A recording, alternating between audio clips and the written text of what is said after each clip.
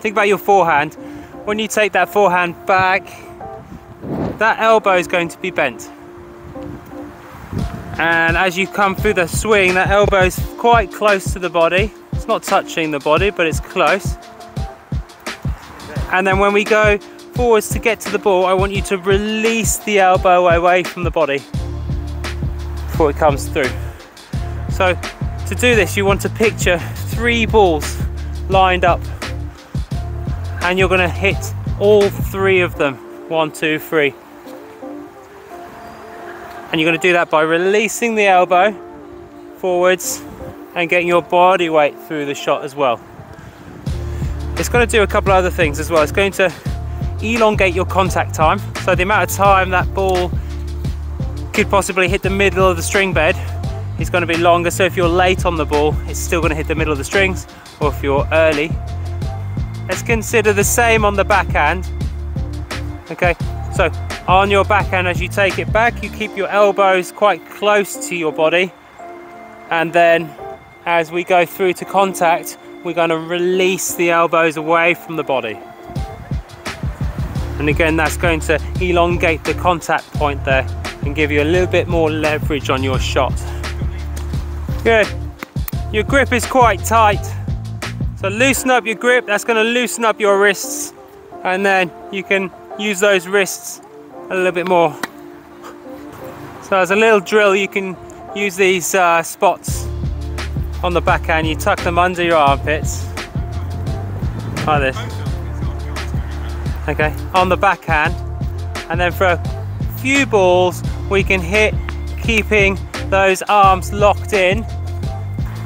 At the beginning of the stroke, we want to have our elbows a little bit more locked in like this. Okay, it's quite hard to get balls.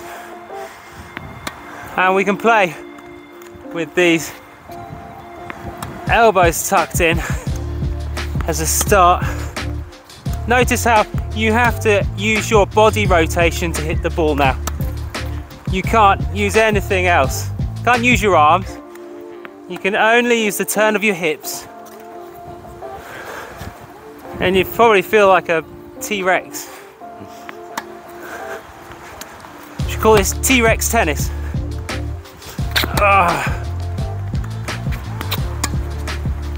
Okay, so we're working with that hip rotation, shoulder rotation. At the beginning of the stroke on the backhand, we do have pancakes in, but as soon as we go to hit the ball, we then release the pancakes. Okay, so we keep it tucked in and then release them.